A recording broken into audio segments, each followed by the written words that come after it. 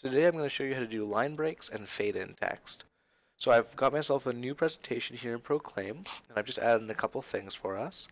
But for our case, if I was getting started fresh, I click on Add Item, and then click on Content. So I bring in my content slides, and I can say,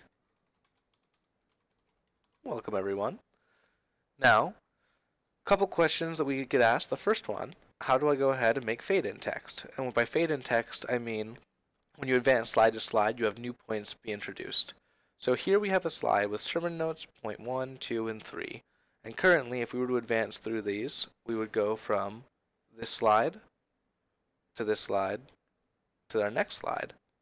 But in each three of those cases, there would be no fade in. So to add fade in text, all you have to do is go ahead and put two plus signs in front of a point.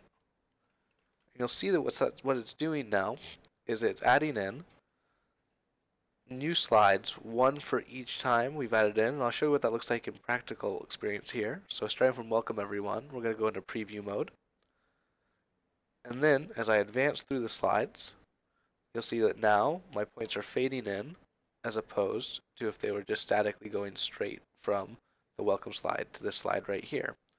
And we go back to edit, and I want to show you how to do page breaks. To accomplish a page break, all you have to do is either click on this button right here, this icon, and you'll get a page slide break, or you can go ahead and type in just a double dash yourself, and just like that, you have two slides instead of one that was too busy. Alright everyone, I hope you enjoyed those tips and have a great time proclaiming.